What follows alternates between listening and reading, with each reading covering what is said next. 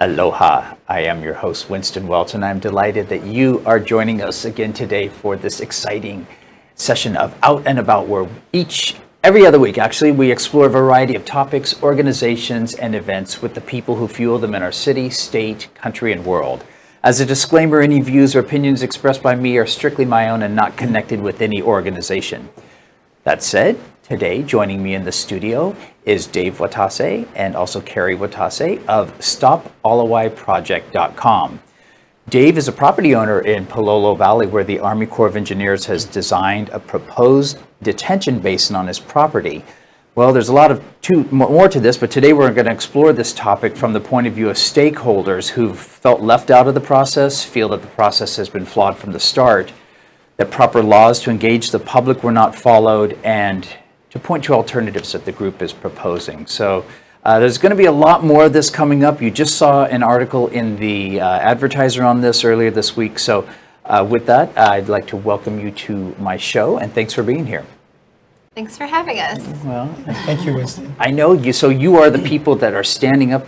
You know, I always say when someone points and says someone should do something about that, or they should do something about that, you are the someone and you are the they that are doing something about it. So congratulations, first of all, on just stepping up. Oh, yeah. Yeah, it's a big deal. And so before we even start, I do want to point people to the website, which is stopalawaiproject.com altogether. Is that correct? Okay, and I hear you have had a major part in creating that website. It is very user-friendly, looks great. Thank you. We're still working on it. It's still adding information. Yeah, well, a website never finishes, I think. So you've got some great information on there for people to at least get a grasp of what we're going to talk about, because we won't have enough time to talk about this today. One of the things that you have on there is the EIS, which is the Environmental Impact Study, and the final one, which was prepared by the Army Corps of Engineers, that was pulled down from their website, but fortunately you grabbed it and put it on the website. So tell us about that, Dave. What are we looking at here, and what is this proposal? Yeah, well, Winston, the Ala Wai Canal Project is a flood mitigation project. It's a $345 million project that the Army Corps finalized, and they submitted it to Congress for funding. So right now, the state of Hawaii is looking at funding their portion, which is $125 million. And it's not a proposed project. If nobody stands up and tries to slow it down, I think it will be built.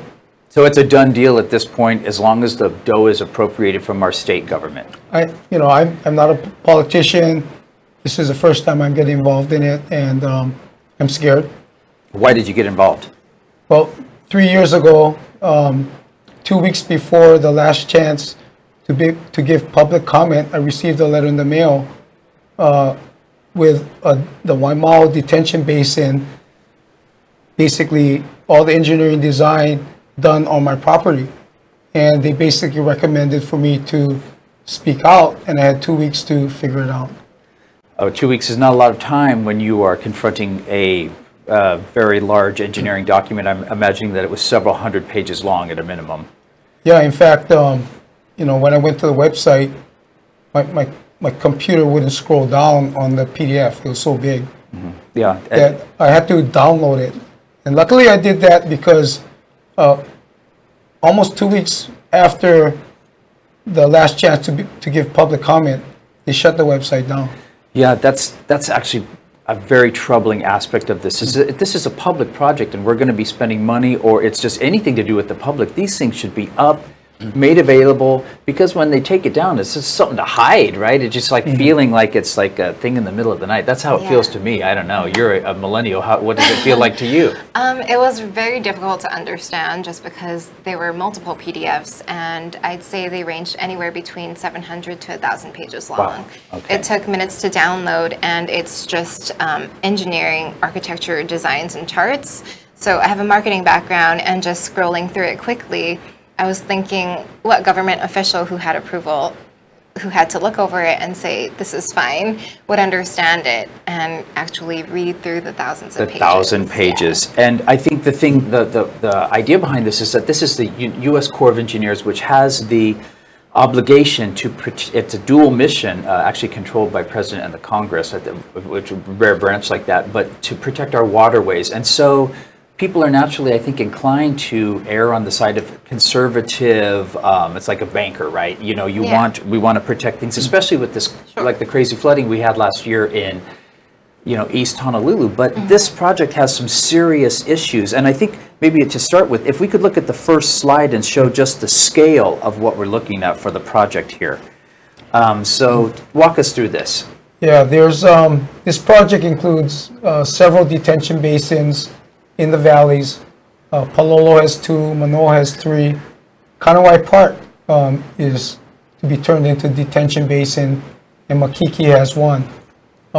On the lower end, they're proposing to turn the Ala Wai golf course into a detention basin, and the Hudson Ditch, Ala Wai Park, and to build a 4-foot solid reinforced concrete wall around the Ala Wai Canal. Now, the detention basins only fill up when the storm of a certain magnitude, overflows. So it's basically holds the water back to allow the Ala Wai Canal to drain, so it doesn't overflow into the hotels. Okay, and so the egghead set might say, what's wrong with that, Dave Watase? Why do you want the hotels to get flooded? Well, you know, I'm not against more storm protection, but this project is based upon protecting Waikiki from the 100-year storm. Okay. And I kind of dispute that. I also dispute the process that they followed, because they need to engage the public. I don't think they followed NEPA and HEPA. And what is NEPA and HEPA? The National Environmental Policy Act and the Hawaii National Policy Act. And what do those stipulate? Well, it requires the government to engage the public for comment, so that they can hear our concerns, and to evaluate different alternatives. Now, you said you got a letter 2 weeks before, 3 years ago. I sit on the neighborhood board. I haven't heard anything about it in years, since I've been down there. So this is something where I don't really feel like I've gotten sufficient information on it. How about your neighbors? Were they surprised by this? Did they know about it and thought, oh, they're never going to do it, or did they really care, or did they know at all? Or well, I think some of them were informed. I mean, I was informed, but I was given very short notice. The Army Corp told me, well, you know, this project has been going on for 20 years and hasn't been built yet. You know, and you know, I wasn't sure if it was going to actually become a reality. I put my name on the website. You know, I mean, they had a sign up, you know, so I said, an email sign up that if anything happens, they're supposed to notify me and get me involved. what's the rush right now for the Army to build this thing? If it's been on for 20 years, why now? Because I think the money's there. Congress approved it. And it seemed like this was like $100 million or $75 million many years ago, 5 years ago or something like that. How did it suddenly balloon? That to me should be a red flag to our politicians, is that in the draft EIS stage, the project was about $180 million project. Okay. And they projected the estimated property damage at $318 million. And behind closed doors, without public oversight, they finalized the EIS, and it soared up to a $345 million project, and a projected $1.14 billion of property damage. So I don't know how it grew so big so fast. So the real cost is actually more like one projected cost of $1.8 billion, not 300. Well, that's the projected benefit. Oh, benefit. Yeah, okay. The benefit is what the project will protect. Okay, theoretically it's going to protect. Yeah. But if we look at the train, what was the train originally going to be? $3 billion, and now it's like, 8 or 10, or someone said it's going to be 20 by all said and done.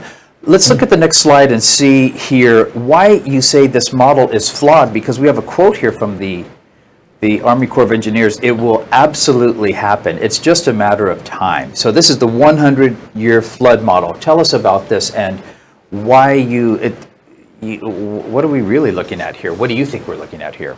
Well, this is like a 3D model. This is what they call the 100-year storm.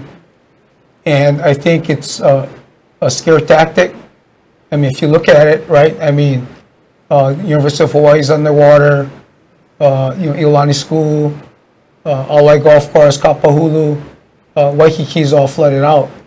The thing is, this storm is supposed to occur once every 100 years. Mm-hmm. And the Ala Wai Canal started 100 years ago, and we've never had a flood that big. Well, and it's a good point, which brings us to the next slide, which is another model that they had projected on. So we have here, and what is this one, Kari, that we're looking at? So this is the projected flood of the 5-year flood. So it's supposed to happen every 5 years, and a lot of Honolulu is flooded and underwater. I'm 26 years old, so I should have seen about 5 of these storms, but I haven't seen any. Oh, actually, well, we should have seen, let's see, 20 of these, right? Yeah, we should have seen 20 of these in the last 100 years, and I don't remember anything like that in the last, well, while, so even the last 25 or 30 years, but you're looking at a large area being flooded every 5 years. So your contention here is that this modeling is flawed just based on I think it's exaggerated, yeah. Exaggerated, okay. And, sea level concern, storm surges, flooding, climate change, these are real issues that are coming down the pike. So how do we deal with this? How do we make sense of this information when we're given something by the Corps of Engineers who we trust to make professional, logical, sane decisions based on protecting the public, but these models that they're using, maybe they're projecting out in the future and imagining what might be, which I could understand, but if we should have seen something like this happen in the past. Yeah, well, if you read the EIS, the models are based on historic data and past storms that have hit the islands. So the Ala Wai Canal is basically overtopped 2 or 3 times, twice in the 1960s. And the most damage that they've had is, on record, is $10,000. Okay. So I'm thinking one of those storms was probably the 100-year storm. Okay. Well, and it's, I think it goes to show that our world is changing, and so I appreciate the attempt of the Corps of Engineers to address this issue, but the main troubling concern I have is the lack of public input and notification of the neighborhood boards and our elected officials. And I see you've gotten letters from a lot of different people here that are concerned about this. I think our next slide addresses that one, which was from Iolani School. What did they say? Well, Iolani, their concern was they weren't being protected by the alternative measure that was selected. Okay. And not only Iolani, but there's a lot of other areas that were kind of sacrificed. But this slide right here is a comparison of the 10-year model and the 100-year model. And if you really look at it, there's not much difference. Well, so again, the 10-year flood should have happened every 10 years. I've never seen one like that. I think if we ever had a flood like that, half of Waikiki would be underwater. We'd be screaming it was the mother of all storms. And I think it's going to happen anyway, but the part that concerns me is where Iolani School stating this EIS lacks scientific integrity and should be rejected. In this case, it's clear the scientific analysis, modeling, and methodology are flawed and cannot be relied upon.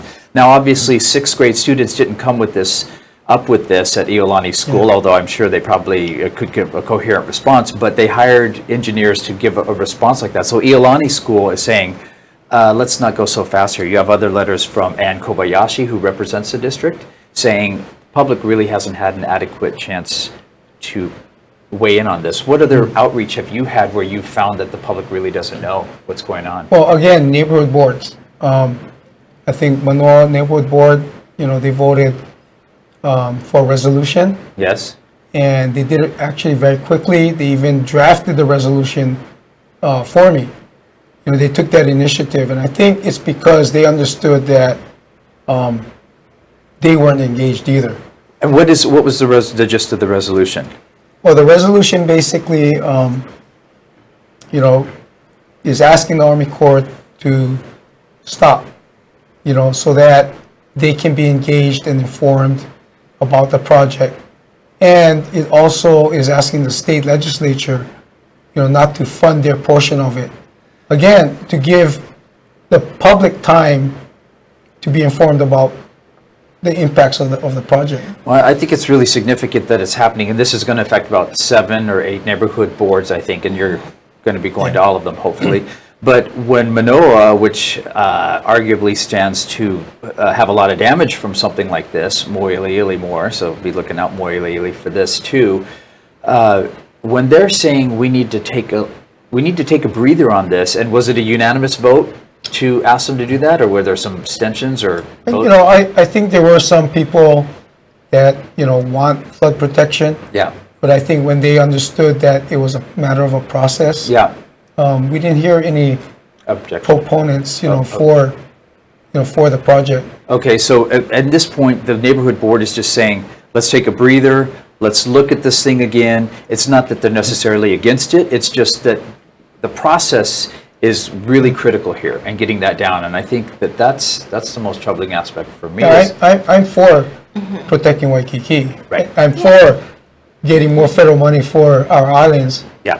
But there's a process. Nobody wants to see flooding or damage, but we're just questioning the process and seeing, is this the best thing, and are there other alternatives that might take place here? So a lot of really salient points here. We're going to take a little break here. I'm talking with Dave Watase and Kari Watase of stopalawaiproject.com, and you can go there now during the break and look out for some more information there. And we will be back in a minute more on Out and About of the Think Tech Live Streaming Network series. Aloha and mabuhay. My name is Emmy Ortega Anderson, inviting you to join us every Tuesday here on Pinoy Power Hawaii with Think Tech Hawaii. We come to your home at 12 noon every Tuesday. We invite you to listen, watch, for our mission of empowerment. We aim to enrich, enlighten, educate, entertain, and we hope to empower. Again, maraming salamat po, mabuhay, and aloha. Aloha, I'm Dave Stevens, host of the Cyber Underground. This is where we discuss everything that relates to computers that's just going to scare you out of your mind. So come join us every week here on thinktechhawaii.com, 1 p.m. on Friday afternoons, and then you can go see all our episodes on YouTube. Just look up the Cyber Underground on YouTube. All our shows will show up, and please follow us. We're always giving you current, relevant information to protect you, keeping you safe. Aloha. Aloha, we're back. We're live. I'm Winston Welch, and this is Out and About on the Think Tech Live Streaming Network series, talking about the proposed Ala Wai Canal Flood Control Project with Dave Watase and Kari Watase of stopalawaiproject.com. Before the break, we were talking about the scale of this project, and again, thank you for being here as, we'll call you citizen activist. So, standing up for and just saying, I'm not so sure about this, and thank you for doing that. It's meaningful and valuable for everybody who has anything to question about what our leaders are doing. All public officials need input and to be held accountable to this. And it's very easy, like you said, a 1,000-page document. How easy was it for anyone to read through that? It probably took.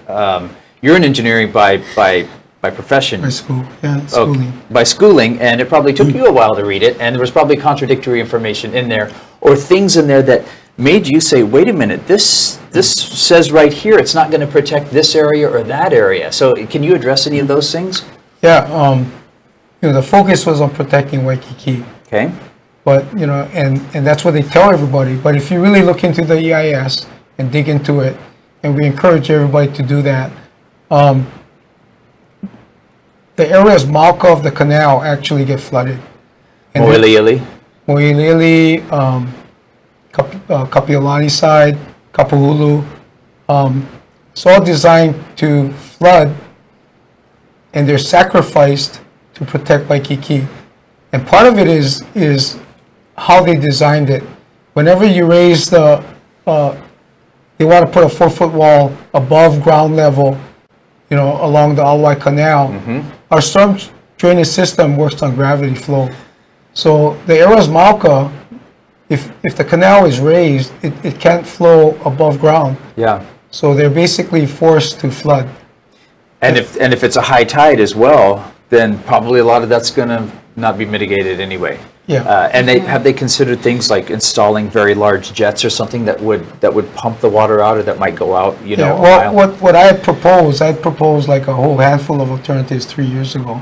Okay. In my response, to them proposing to put a detention basin on my property. One of them was to put a floodgate at the Ala Moana Boulevard Bridge and put flood pumps, similar to what they do in New Orleans. Okay.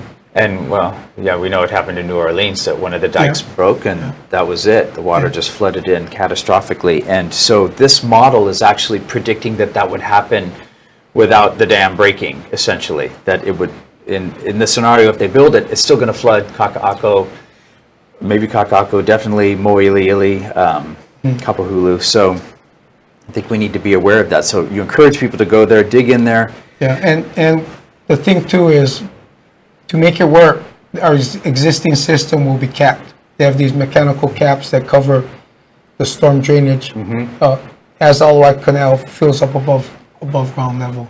Well, I can see this as just one part of a massive sort of way that we have to look at everything with climate change coming, because Waikiki, the water already at king tides last year, I went down to Fort DeRusi.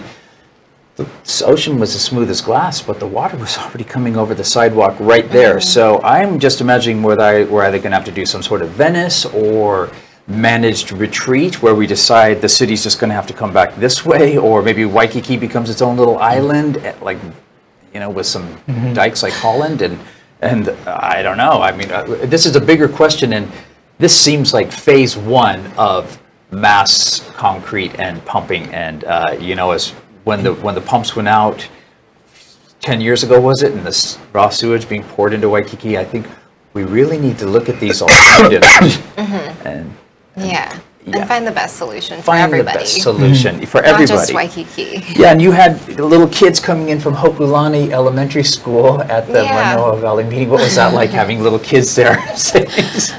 They were very persuasive. Yes.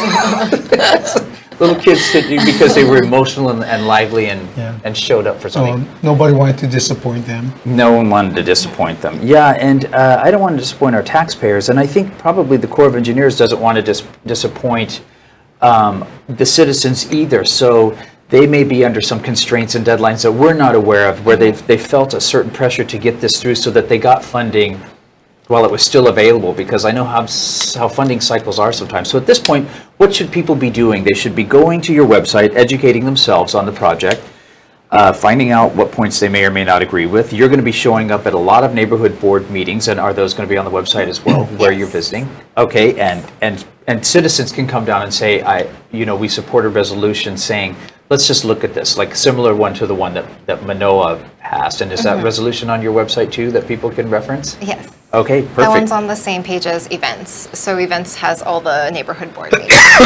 Okay, and this is obviously not going to go anywhere too fast, but there might be some, I'm guessing, appropriations bills in the Senate and the House right now, so that you might say, let's hold off on this. Let's just say that this year we said we're going to hold off while we engage the community. Is that federal money going to go bye-bye, or is it there when we want to use it? Or do you know? I have no idea. Okay. I'm hoping, we can save it. Yeah. Well, and put it to good use. Yeah, because we don't. Obviously, nobody wants flooding, and we got to do some preparations. But I remember when they were talking about that flood that happened, when it rained for 40 days, 10 years ago or 12 years ago, the blockage was it Woodlawn Bridge? It wasn't being maintained properly. Right now you can go and you can see these giant sand islands that if water really comes down and a tree comes down, the same thing's going to happen again. Yeah. So I don't know that these have been addressed either in the EIS. At the neighborhood board meeting in Manoa, a lot of the residents expressed their concerns with the maintenance of all these new structures that were going to be built. Yes. And so they basically said, well, we haven't really seen the government maintain the ones that we already have. How can we trust that they're going to maintain these new ones, so that in the case of a flood, it's not going to be usable or helpful because they haven't maintained it? So really, that's what they're worried about. really important point. So let's build something else while we have something broken and unfixed already, right? Like the backlog of how many hundreds of millions at UH and then planning a new building. I don't really get that. So if we could just quickly look at the rest of the slides here and get an idea of what some of the models are going to look like. Maybe the one after this one. Let's see, we're looking at maybe the next slide from there. So here is what maintenance and dredging for a Manoa, it's like an example that it's be a few feet high. Upstream detention basins are substantially larger. This is a smaller one. Yeah, what this is it's actually in the EIS on the environmental side. So what the Army Corps is doing here is they're giving the public advance notice and warning of what could happen. So they have a picture of every stream in there. There's a beautiful picture, like this one is Manoa Stream. Yeah. And then they have a picture of examples of the maintenance of dredging. So this is just a little, 4 or 5 foot detention basin. The ones they're proposing are, over 30 feet tall. Okay. And if you look at this detention basin, the silt, the buildup, it's not maintained, and they have several pictures like this. In the EIS? In the EIS, warning, don't come back to us and tell us later that we didn't give you warning. Yeah, because if a tree is on that one, you see that. And for the next ones, if we could just quickly look at those other ones, we've got another one here of the Woodlawn detention basin, and then one after that. So it's just designed to kind of slow down the water there, but yeah, and this will only fill up, like I said, it has a restrictor. So maybe it allows the 2-year storm to go through. Anything above that will start to withhold the water. Now, all these homes around it, nobody knows about it. So one of the residents who did testify, his house is right in front of the detention basin. Oh, and so there's a lot of people out there that they probably don't need to know this exists out there. Right. So that is probably the main, one of the main focuses that you have is that it may not be the right thing to do, but as far as engineering wise, but if in any event, we just haven't had sufficient time as citizens to be engaged in the process. So this is your chance to get engaged, people. I will strongly encourage you to go to your website, which is stopalawaiproject.com. And like I said, a great design website, easy to go through. Hard thing is going to be going through the 1,000-page EIS, but if you want to be informed, you're going to have to go through what they have to say. You also have letters on there, like from Iolani School, from Hokulani, from Ann Kobayashi, and other people, as well as maybe some more information about how they can get involved. And unfortunately, as we know, time is always short, and it is short today. So I would like to ask you to come back in a while and give us an update on where we're at in this whole project, if you would be so kind to do so. Yeah, that'd be great. And unfortunately, we are out of time. So it has been my great pleasure today to be talking with Dave Watase and Kari Watase of stopalawaiproject.com.